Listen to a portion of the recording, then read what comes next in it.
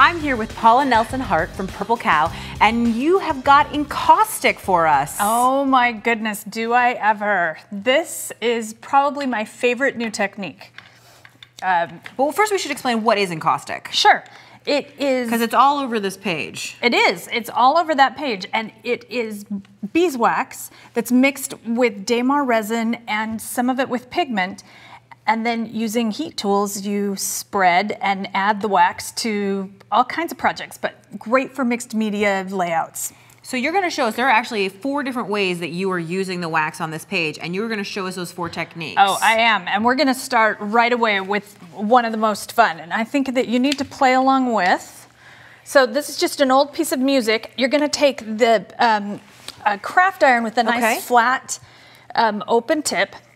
And the important thing to remember is that the flash point for wax is at 235 degrees. Okay. So we want to use it, make sure that our iron is not too hot. So try using that blue right there. Oh, I thought this was black. I know, it's dark, isn't it? Mm-hmm. Okay, so just melt a little bit against, and let it drip against the corner of the paper. Ooh. I know, already it's fun, huh? And then you're just going to start to spread, just like you're spreading mortar. That's so cool. It's like painting, but totally different at the same time. And it smells good because it's beeswax. It's really fun. And of course, we're working on a glass mat, which is going to be heat-proof, and we're working with good ventilation. Absolutely. That's really important. And now you might try adding another color. Maybe you want to put some yellow down in one corner, and blue plus yellow is going to equal green. So will the colors mix like that? Will they mix like regular paints, or will they keep separate, or what's the deal? No, they're going to mix beautifully. It's one of my favorite qualities of working with encaustic, is how the colors will just blend. Ooh, and look at that green. Isn't that gorgeous? So then you can just buy like a couple basic colors and mix your own. Yeah, especially if you pick up like some white and some black, so then you can get tints and shades. Oh, this is awesome. Isn't it fun? Okay, so once you've made your background paper, and I know that you have some examples. So you're gonna spread it around. Now, here's one where I've done some dark blue in the corner. I added a little bit of gold up here at the top. And what I'm gonna do is I'm just gonna pull that gold down into the rest of the blue area. Just to kind of warm it all up. And so even after this is sort of done, you can still work in it. The wax is always going to keep melting. And that's one of the things I really, really like about it, is I can go back in and play with it even more. And I can see here on the finished piece, which, by the way, the instructions for putting this layout together will be on our website. I can see how you can have that gold flecked all the way through there. It just creates, like you said, a really ethereal look. So you have to clean this off, by the way, in any way? And it's really simple to do. We just take a paper towel. And it doesn't burn your hand? No, I've folded it a few times. It would if I didn't. I don't know, I'm laughing. That would be horrible. Like a hot pad, but it's yes. So if you want to clean yours off. And the next one we're going to show is with this lace. One of the things that's really, really fun is to add physical pieces to your work, some collage. So now I'm just going to use the clear, which is medium. Okay. And we're going to drip some on just like we did before. Okay, so you don't have to have colored wax, you can use clear wax. You can use clear, and it kind of changes the nature of this paper. I put some on there already. Okay, I can see it's all shiny. It's shiny right there. Now I'm going to lay the wax on top, and I'm just going to iron it on. And the wax underneath. So the lace is just being trapped in the wax. Exactly. It's just going to become embedded in the wax, and I can add more.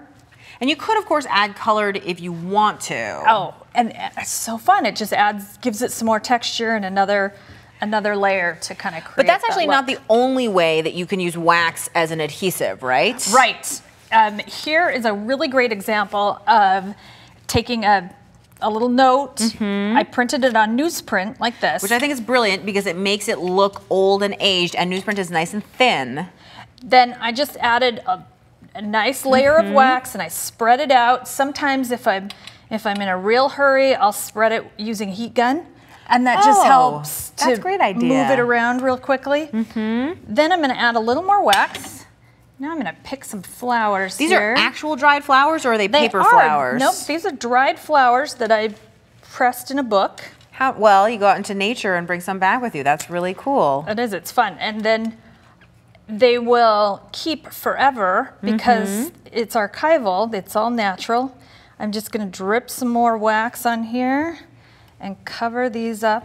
So you're sealing them inside the wax, and I can see here on the finished page again how beautiful that looks. And look how the color in those flowers, you can still, they maintain their color. It really, it's so dreamy and sort of lovely, and I think it really goes with the vintage photos that you're using here because, you know, it has again that soft look. But I want to talk about the final element here, which I blows my mind that you can do this with wax, which is here, and I'm going to give you this photo. Yeah, so with using a tip that's like a pen stylus, so this is the same tool but with a different tip attached. Right, and this one has a channel up the center, just like a dip pen. I was gonna say a fountain pen, same idea. And so I'm gonna lay the pen on the side of the wax like that. With the channel facing up. That's really important, right? Well, I do it that way so that I can see the. Oh, and I can see it actually filling. Isn't that cool? That's very cool.